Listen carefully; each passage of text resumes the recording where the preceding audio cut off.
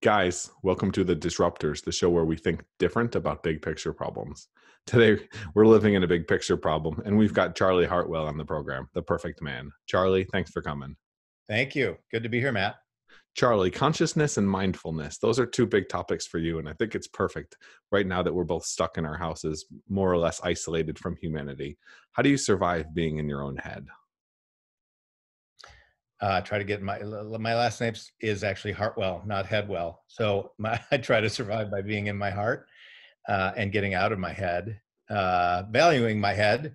But my wife really has taught me a lot about getting out of your head and being embodied, being, actually trying to work to reduce the power of thoughts and to be in the present moment, as opposed to now you can spend a lot of time in the past or in the future wondering what's life going to be like when I can go back outside, or wondering, ruminating on what was before. But we're in this crisis right now, and like, how do we be here and present right now?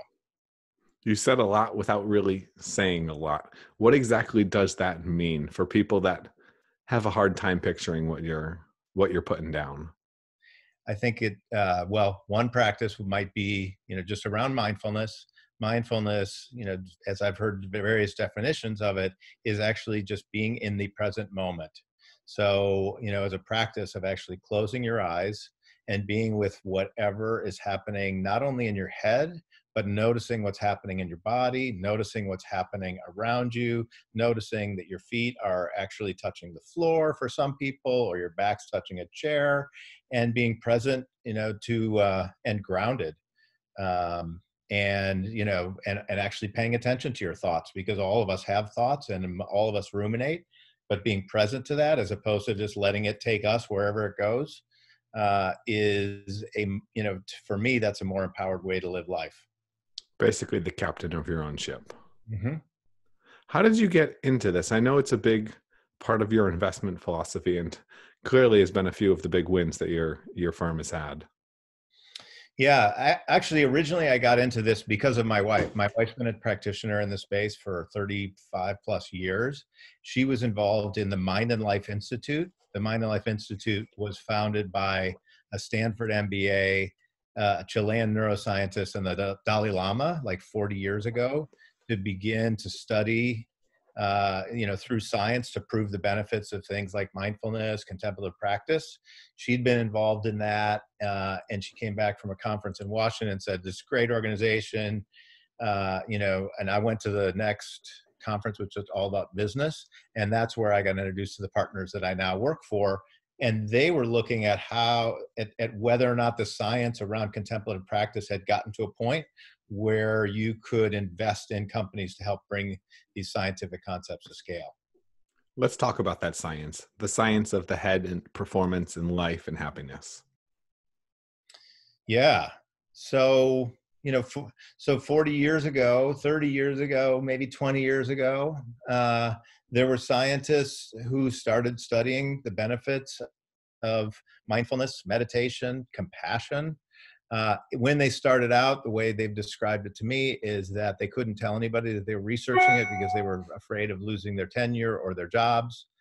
There then began to be some pretty good science around the benefits, of reducing stress through mindfulness, and actually the healthcare benefits.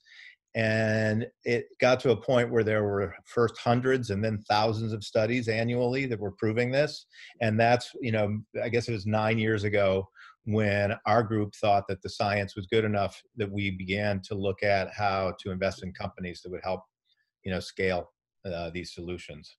And really, in the last 5-ish years, it's become the hip trendy thing. I definitely do my best to meditate. I try to do it once a day. I'm not quite there, but I definitely see you can notice when you don't do it after a while. You kind of are a little bit shittier and angrier. That's an interesting description. Uh, Yeah, I hope you're wrong that it's trendy. I hope it's permanent. I Oh, that's hope, not to say that a trend is a bad thing. I mean, it's yeah, also yeah, trendy to eat healthy these days. yeah, that's Well, true. I don't think we should go back to the McDonald's and the Little Debbie. That's true. But there, there was a thought early on as to whether this was going to be a trend that went away. And my sense is it's actually not going to happen. But yes, and in these times, I'm looking at the different companies that we've invested in, and statistics are going up like organically. More people are talking about it. More companies are asking for solutions for their employees who are at home. More insurance companies are talking about it, and even companies in sort of the mindful space are actually, some of them, going through like the FDA process so they can be approved in the healthcare system as like a software as a drug, reimbursed, for use of software. So in these times, actually, there more people are getting introduced to these concepts. How much of that is a function of people being less happy, more stressed, and overconnected these days? Um, in a general sense, in my own journey, I'd say, in a general sense, when I hear people who are starting to meditate, it normally is because the level of stress or the level of suffering has gotten to a point where they need help, and that somebody then recommends a solution to them or introduces them to mindfulness, or they've heard about it for a while, but they haven't practiced it, and they don't know where to go to practice it. And at times like this, think people say, I need a tool, and so they begin to find ways, to begin the practice. And how do you use that as an investment philosophy? So you guys are investors in Headspace. You've invested in, I believe, a couple other companies in this space. How do you think about that as an investment space, that consumer health and mental health tech?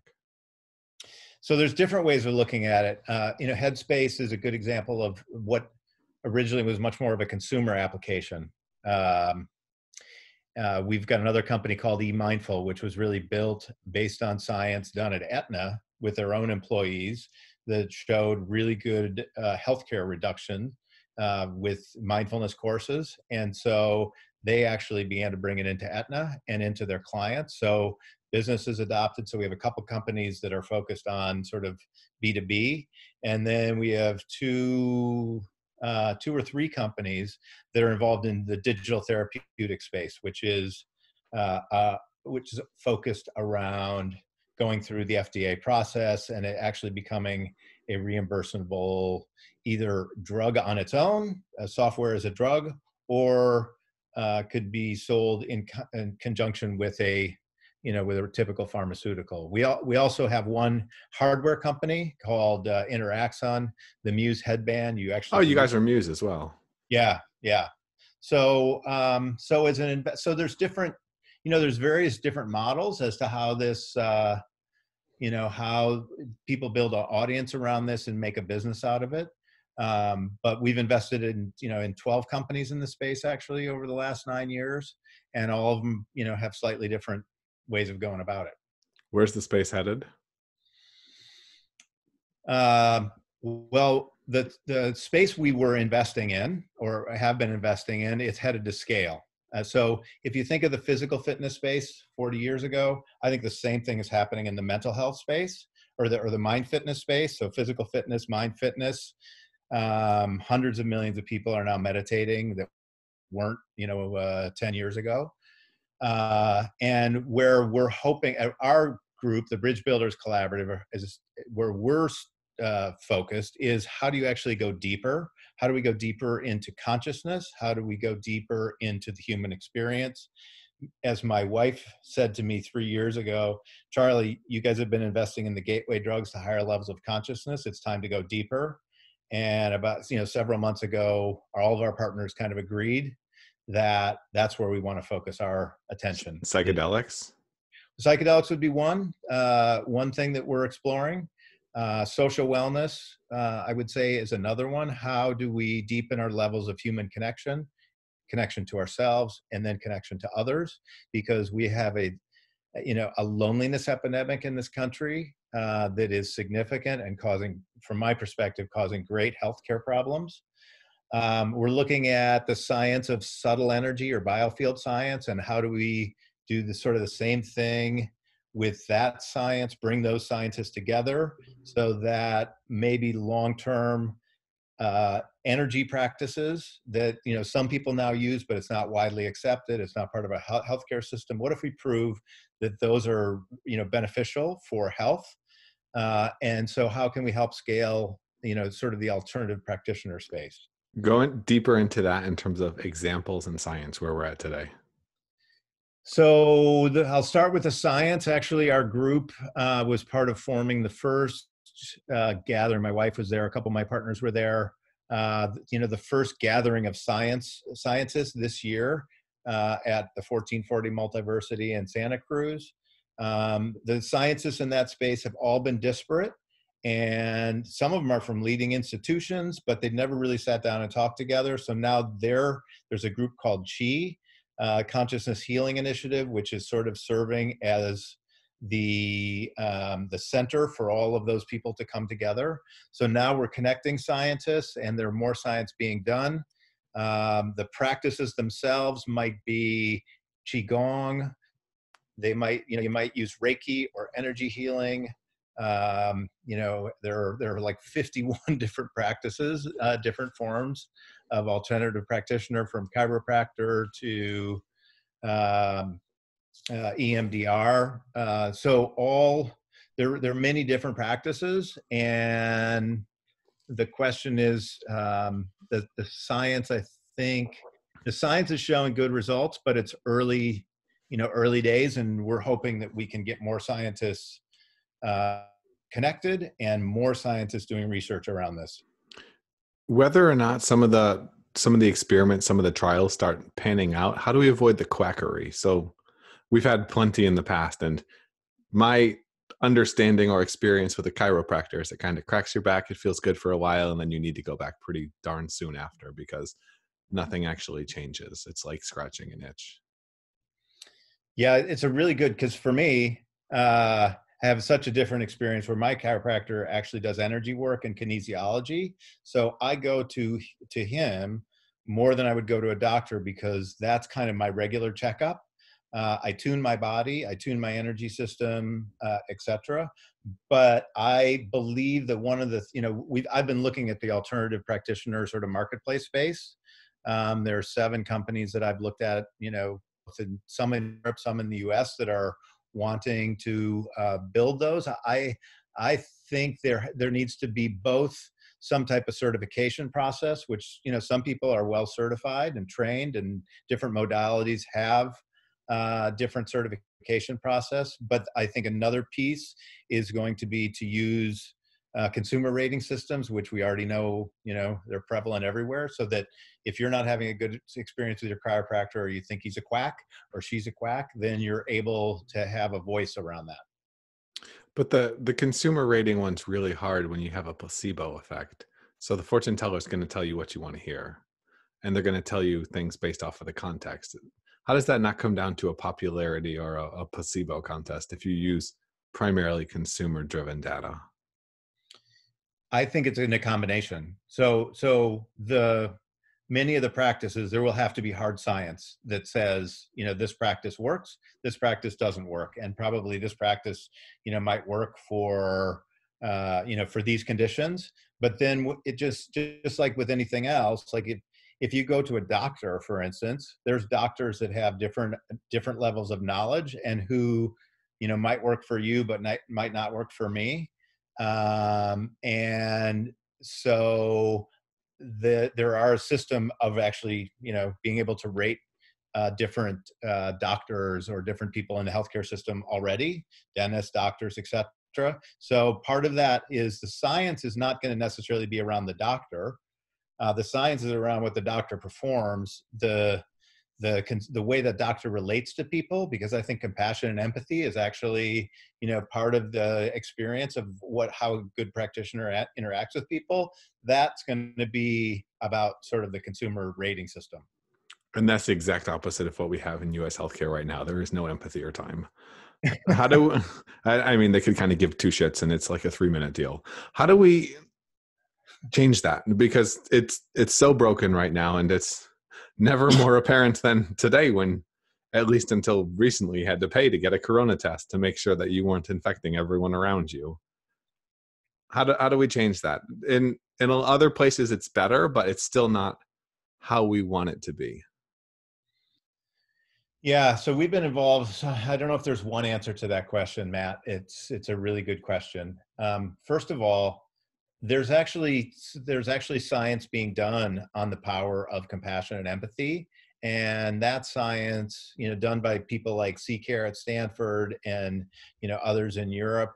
Um, I know several scientists kind of around that area. That's actually showing that compassion and empathy make a difference in outcomes.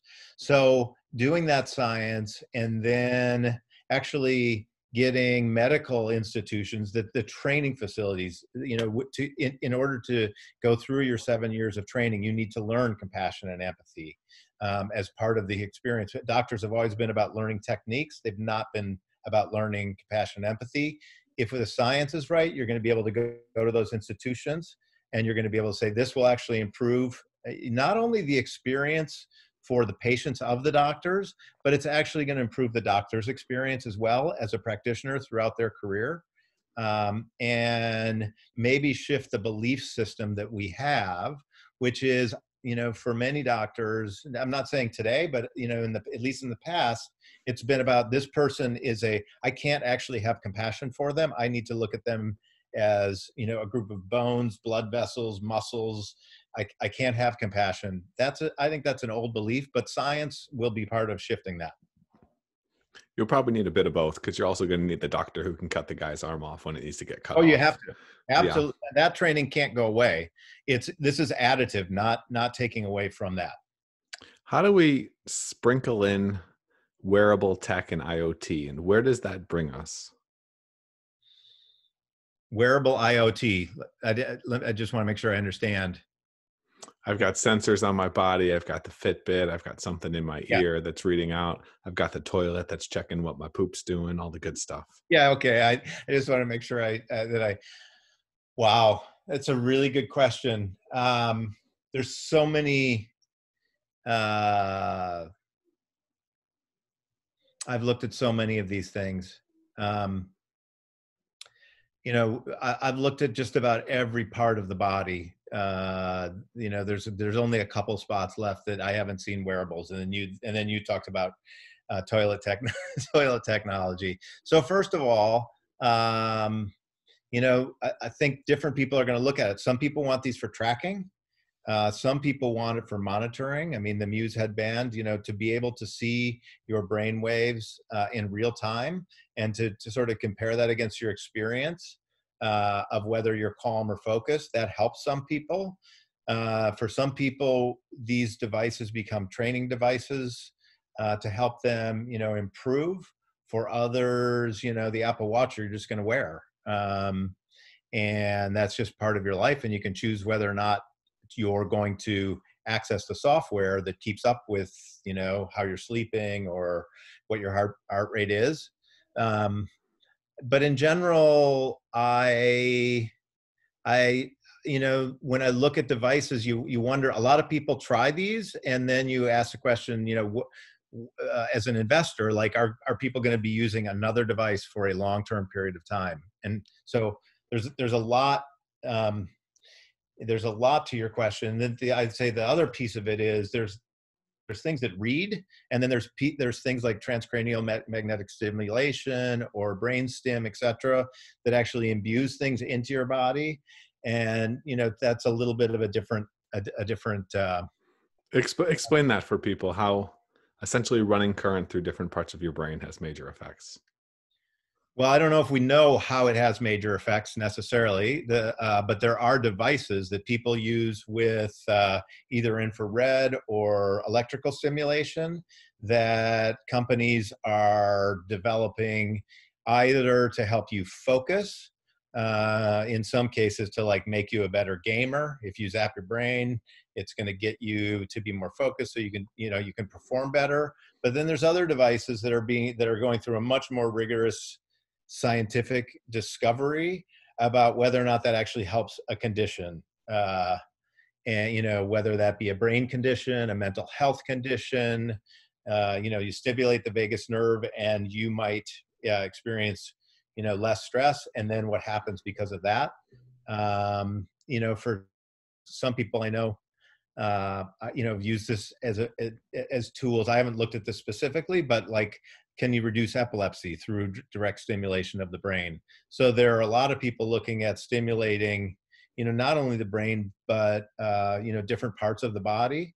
I just looked at a device that you wear, and it actually imbues waves into your body. I wouldn't call it, it's not really sound waves, it's just pulses, as a way to just calm you down without you actually, you can just wear it and sort of say, I want to be calm or focused. And it's kind of like having music that your skin, you don't hear it, but your skin hears it. And it's a company called Apollo Neuroscience. We're not investors in it, but it is showing really good results. It's just helping people calm down. How do we take advantage of this without going neurotic? If you try to do everything, if you go beyond that 80-20 and you try to get the extra 20%, that's when you get into the crazy factor of, this is causing me a lot more stress than benefit. Yeah, I might say 80-20 is a little high. When you're chasing and you're saying, I need the newest this, I need the newest this, it's really, for me, a lot of it's what's the intention behind it. What's the intention behind why you would try a new device? What is it that you want to learn, or you want to improve?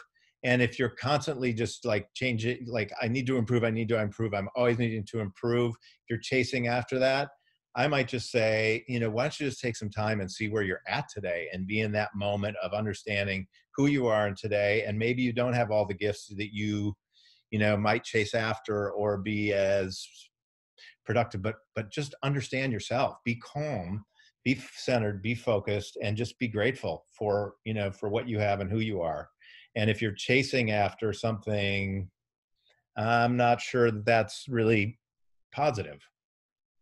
I think that's something everybody needs to hear, because that's something I need to hear. Definitely. There's definitely the insanity when you try to become world class at anything. I think just, what if you're just becoming world class at understanding who you are, what your purpose is, without any of these devices? That to me is the best thing that anyone could do for themselves. Either that or get high with psychedelics. We were talking about that a little bit earlier. What is going on in the space of psychedelic research, mind research, consciousness, and health? So there's actually a lot going on. It's happening globally. It's very sophisticated, done by leading institutions. The ketamine's are already approved. There's an organization called MAPS, which is really studying and being very rigorous about MDMA and taking it through an FDA process. They're receiving both very strong scientific results and what I'm seeing psychedelics in general doing are, when it's paired with a trained therapist and where it's done in the right set and setting, 1 to 2 experiences, doses you can call them, or experiences, can have really life-changing and health-changing outcomes for people. I've not seen anything in my 9 years with mental health that shows the efficacy in such small doses as psychedelics. But MDMA, there's another organization or several organizations doing a lot of work around psilocybin and psilocybin research around quitting smoking, quitting drinking, and addiction in general, around anxiety and depression. And again, with a therapist and in the right set and setting, what is being shown is these are having very significant healthcare outcomes in very low doses. It's very promising. it's a little, as we look at the field, there are a lot of concerns that we have as to how this will develop, but we believe if the right scientific rigor and the right regulations are in place, and you do this with, with a therapist, there can be some very positive outcomes that that really can help people. How much of the slowness of the progress has to do with the fact that the business model kind of sucks around a 1 to 2 hit fix? I don't think I don't think I haven't heard of anything around that. Actually, I think that's the opportunity. I think the bigger question is how do we, so this is a repeat. We're going through a repeat of what happened 40 years ago with the psychedelic movement. And then the government banned it. A lot of the research was done a long time ago. But the question really is, how is the movement or industry or whatever going to come out in a regulated fashion, where we're not just all, where you can't go to a store and just buy some LSD and go out and use it. Where if we have scientific rigor and, and therapist support around this, that the slowness and the cautiousness of it, I think, is around doing it right. What I meant is, let's say we get psilocybin working pretty effectively. We just killed the entire SSRI. You got to take this thing every single day for the rest of your life kind of deal industry. And that's a big industry. It is. There are other big industries like insurance companies, corporations, et cetera, that pay all of these. I mean, for a lot of people, pay these costs. There's going to be an offset when we can, if you can solve these issues, for people where they have, mental health challenges or physical challenges, there's a lot of people that will benefit. So I believe that the way this, it's early days, but I believe that pharma will actually be involved in this in some ways. And I believe there will be a lot of people that benefit from having a more healthy population. You believe or want to believe that pharma will be involved in a big way? Oh, I'm pretty sure it will actually happen. I don't, in a big way. I don't know. I don't know if it's in a big way or not in a big way. But I'm sure they're going. I'm sure they're going to be involved. The whole healthcare system is going to be involved. Hospitals, facilities, mental health clinics. It's really going to be an adaptation of the whole system, assuming, again, let's be grounded in the science. The science has got to prove it. It's got to be good enough for the FDA. And if that happens, then, the rest of the system will take it where it's going to go. Where do you see the most cutting edge stuff happening? What country? So that's a really good question. I don't know. Israel does a lot around this for a small country, startup nation. I spoke at the first Israel Brain Tech conference. Shimon Peres, his before he died, his goal was to turn Startup Nation into Brain Nation. I see a lot of really good stuff coming out of Israel. There's centers of Europe, particularly Northern Europe, where there are sort of hotspots. In America, where the technology and innovation seems to come, are, LA, sort of West Coast, East Coast, a little bit in Denver, a little bit in Austin. And then, there's enough happening around, around the country where there's innovation happening, actually in the world, there's innovation happening a lot of places, but Europe and North America right now are the places that I see the most, but that's also where I have, the most exposure. But Israel is definitely, for a small country, doing great. The futures here is just not equally distributed. When do we see marijuana and other things similar to it legalized across the US? It seems like the results in California and other places are pretty spectacular, to say the least, in terms of addiction, opioids, etc. Yeah, I don't know. I don't know that. I haven't spent time in that segment. I don't think I'm an expert on on that segment, because I haven't looked at it from the pure, like I look at it like, coming into, being approved is one thing, but then how are people using it to improve their condition? Again, maybe with therapist support, et cetera. And I haven't looked at companies that the industry's not really come that way. It's more about just consumers being able to use it. And we haven't looked at it as a thesis. How do you evaluate companies that come to you? That's a good question. It's an art, not a science, but there's some science to it. So our first question is a screen, which is, if this happens, will there be significant, scalable, global positive impact in the world? So then if we can say yes to that, then the question really, gets down to a question to who is the entrepreneur, and will that entrepreneur be someone that can collaborate with us? Because we like to be very involved in our companies. We don't have all the answers. We like to let, the teams run the show, but we like to add value, and will they be able to receive our value add? That's a question that we ask. And if somebody's got a great concept, but it aren't going to be fun to work with, then we say no. Then you look at what's, how scalable is it? What's the model? What's different? What's unique? Do they have IP or patents? Sort of a question that we would ask is, what's the moat that can be built around the business? And in all of that is, what's the science behind it? So you sort of combine all of those different things, and then you look at what's the addressable market. And then, we look at all those things before we, before we make a decision. And probably, very few companies. I probably looked at 1,000 companies. We've made, 12 investments. So it's a pretty rigorous process where a lot of things need to line up for us to get excited to help support a company. Makes sense. Deploying large amounts of cash, you've got to find the right ones, the winners. I want to take this a different direction now. What technology or trend are you most excited about outside of what we've spoken about, and why?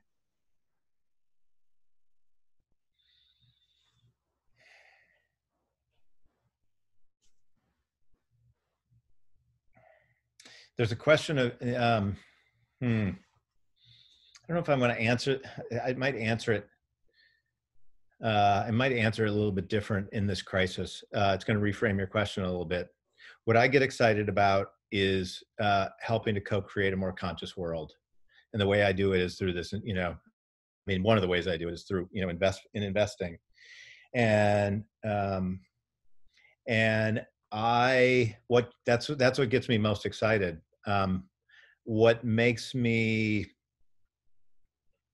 I'm curious about, and I don't know, I can't say I want to have hope, but I don't know how hopeful I am, is, can human consciousness keep up with human technology? And I'd like to be able to say yes, but I'm not certain about that. So I think anything that helps people provide better invitations to go deeper with themselves, to sort of awaken to who they are, to become more conscious, to sort of get out of your head, become more embodied, anything like that, that always gets me excited. So for that last part, do you mean man's grasp exceeds his reach, or reach exceeds his grasp, in that we blow ourselves up, we do something to oblivion, et cetera? Or do you mean AI? I'm more concerned that we'll not blow ourselves up, but we're degrading the planet. That's sort of I guess that's sort of blowing ourselves up. Yeah, there's now, our population's increasing, we're destroying resources, we're polluting. And then at the same time, there's a tremendous amount and growing amounts of human suffering, stress, anxiety. So we live in a world where we're using the resources, we're killing off animals, species, et cetera. And, at some point that we continue to build technology. A reckoning. Yeah, there's a reckoning. The planet, from my perspective, the planet itself is a being. At some point, it's going to push back. Maybe viruses is one way it pushes back. but it's not sustainable. You can't go from 10 to 20 billion to 40 billion to 50 billion people living on the planet. And you can't keep polluting the air and not having fresh water to breathe and organic vegetables and, to be eating, the types of things we're eating. It's not sustainable. And so if we become more conscious of who we are, my sense is we have a better opportunity to sort of say, how are we interacting with this, with this planet and with the universe, and helping create a sustainable place for not only for us to live, but for all the other plants, animals, and species that are here. We said people don't start meditation until they're basically about to blow their brains out. They're too stressed or something's going on in their life. They feel the pain. What is the pain that people have to feel to make this type of change on a humanity-wide basis? Well, first of all, it's all everyone's got their individual experience with it, and some people are exposed to these practices when they're a kid. Their parents, so they grew up in that. So that's a different decision than somebody that's 30 years old and and really stressed, or 40 years old and really stressed. But I think you were actually talking about maybe a different question as well. It's like Planetary. So if we look at it in one way, if it's true that it takes, normally for humans, it takes a lot of suffering, then we're going to find out right now whether people respond to the invitation to sort of wake up to their more authentic selves, because we're in, one of the greatest crises in the planet's history and in the humans' experience of the planet. And my sense is that I don't know how we'll respond to that, but given what's happening, if we don't respond to it and we don't wake up. Do you mean COVID or climate change? I mean COVID. If we don't respond to that, it is an invitation. There's a lot of suffering, but it's also an invitation. There can be some really awesome, benefits from it at the end of the day, without, I'm not taking away anything from the suffering that we're going through. But my sense is if we don't respond collectively and begin to wake up, that, the planet will find another way, and it might be even worse than COVID, or climate change. We won't be able to live in cities anymore because, Miami will be underwater, or other cities. And, and then that itself can create massive amounts of chaos when you can't live in coastal cities. And then where are people going to live? So, one way or the other, I think there's a collision that is happening, or that's bound to happen, where there is a reckoning. And I don't know when that moment is, or it could be that it will all look very different for humans in 50 years or 100 years or 200 years, where there's a lot less of us, or none of us, or something else. I don't know what will happen. If you have a heart attack and the next day you eat a fried jelly donut, you probably deserve it. It's coming for you. Yeah, I agree. We have massive, big changes, big problems, big issues give you the opportunity to make big changes. And they can be great opportunities, or they can be catastrophic. I think there can be so many benefits: remote work, less flights, fixing the fucking US healthcare system. There's a lot of things that we can take from the issues that we're going through today. Yeah. Before we start to wrap things up, I want a practice or a piece of advice from you for people losing their mind on their social distancing experiment. How can people stay sane? Give them something practical. Okay. I'll give you two practical things, and I hope you don't mind. We're investors in both these companies, but they're tools. The first is a social wellness tool. It's called Fabric, Fabriq. And this is built to really help people be more intentional about who is their tribe, who are the relationships that are most important to them, and how do you want to choose to connect with those people over a period of time. So do you want to be connected every week to them, every month? Sends you reminders, but it's really about who are the people that I really want to be connected with, and then reminding me to be connected. So I think that This is a challenging time for people to be physically connected, obviously. It's not a challenging time to be connected in some ways for the people that are most important to them. So second, the tool that I use every day, and I have for years, is Insight Timer. So Insight Timer is a platform, of 6,000 teachers globally in 40 different languages, 40 different spiritual traditions, and then a platform of about 500,000 people use it from all over the world every day. So you're sort of on a community, with other people. It's customized to wherever you are. You can find content related or music related, to help you meditate, to help you get more spiritual connection, to help provide inspiration. And sometimes I just use the timer, so I don't listen to anything. They have a timer on there that I just turn that on for 20 minutes and I meditate. And then that's kind of my morning practice. And that helps me to be, more calm and focused during the day.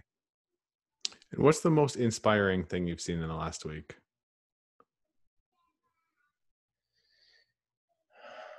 I'm always inspired by nature. And fortunately, I live in a place where every night I watch, the sunsets over the mountains. Got a lake, I've got birds, flying over, and I'm always in awe.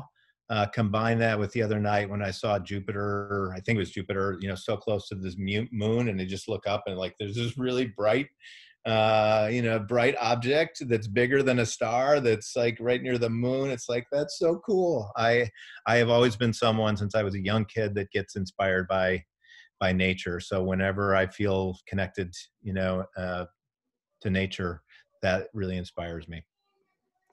That's super, super true. I think for all of us, go outside, look up at night, and you feel something. Everyone feels something. It's wired into us for one reason or another. Adventurers, explorers, right? Yeah. Where can people find you, Charlie? Learn a little bit more about you and what you do. So the Bridge Builders investment website, it's bbcollaborative.com. I'm on LinkedIn, Charlie Hartwell, on Twitter at Shifted Institute, and I'm also on Instagram.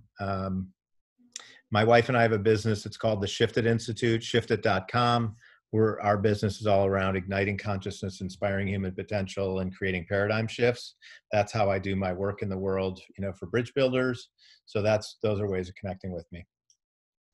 Very cool. Very cool. Thanks for coming on. Thanks for tuning in, guys. I know you've got oodles of time, so at least you've got some time to try some of these things out. Explore boredom. I think boredom's something that we've lost, and I think it's the genesis of creativity. Can I just say one thing about that? Go for it. So I did something 3 years ago that scared the shit out of me. I decided to take a week in silence by myself and do a silent retreat by myself. And the Friday night I started, I was like, what the hell is going to happen? I had been practicing meditation for a while, but I spent a week in silence. I meditated 6 or 7 hours a day. Is it like the best thing? Yeah, I'd say like top 4 vacations I've ever had. So boredom is actually an opportunity. Boredom is an opportunity. That's very cool. That's very cool. I did something similar, but much shorter in a cabin in the woods for a couple days. You gotta get outside of it and unplug it for a bit. And middle of nowhere, Georgia, you're not getting COVID, so you're golden to avoid that social distancing stuff. There you go. Very cool, guys. Stay safe, stay healthy, stay sane, and tell someone that you love them. Connect. Empathy is important. That. Yeah. Awesome. Cheers. Cheers to you. Thank you very much, Matt. And we'll talk to you guys again soon.